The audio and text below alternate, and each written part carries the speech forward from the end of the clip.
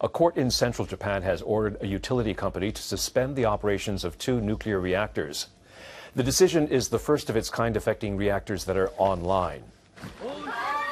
Residents had filed for the court injunction in January of last year. They said reactors number 3 and number 4 at the Takahama power plant are not safe enough. Otsu District Court ruled that the operator of the plant has not given a sufficient explanation about how to prevent or deal with accidents. It noted that the operator's safety measures are based on an estimation of the maximum possible tremor from only the past 14 earthquakes. It said that method is not irrefutably scientific. The 2 reactors were restarted this year after clearing new, stricter regulations the government introduced after the Fukushima accident. The court injunction takes effect immediately. I'm thrilled. I'm absolutely overwhelmed. We managed to convey to the court just how passionately we feel about this issue. Officials with the plant operator Kansai Electric Power Company issued a statement. They said it's regrettable that the court failed to understand their arguments. They described the injunction as totally unacceptable and said they'll move quickly to appeal. The officials said in the meantime they'll start the process to shut down the number 3 reactor on Thursday morning. They said it will be fully offline within 10 hours. The number 4 reactor is already offline. Japan's top government spokesperson said Tokyo is keeping a close eye on the developments.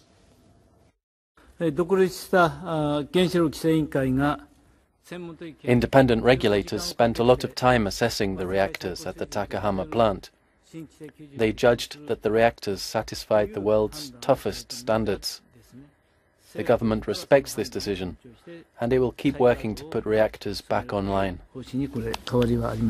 The operator of a nuclear plant on the Sea of Japan coast says a control rod in an offline reactor moved unexpectedly. Operator of a nuclear plant on the Sea of Japan coast says a control rod in an offline reactor moved unexpectedly. This would be a sitcom if the consequences wouldn't be so dire. But they are. Control rods are crucial for security in reactors. Tokyo Electric Power Company, or TEPCO, says the incident occurred Tuesday at the number 5 reactor of the Kashiwazaki-Kariwa plant in Niigata Prefecture. TEPCO officials say an alarm indicated that one of the reactor's 185 control rods moved out of its normal position. I'm a little uncomfortable. Many people are. They say workers were manipulating valves related to the control rods at the time as part of regular inspections, but did not operate the rods. Here's where it gets crazy. They also say the rod returned to its normal position after about a minute. TEPCO says the trouble caused no nuclear fission chain reaction and did not affect the surrounding area. The company has reported the matter to the government and is investigating the cause.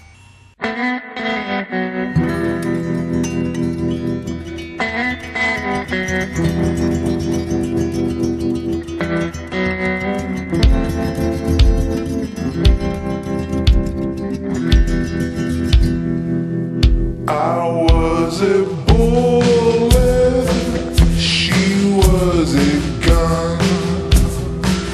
The West was two, but then it was one.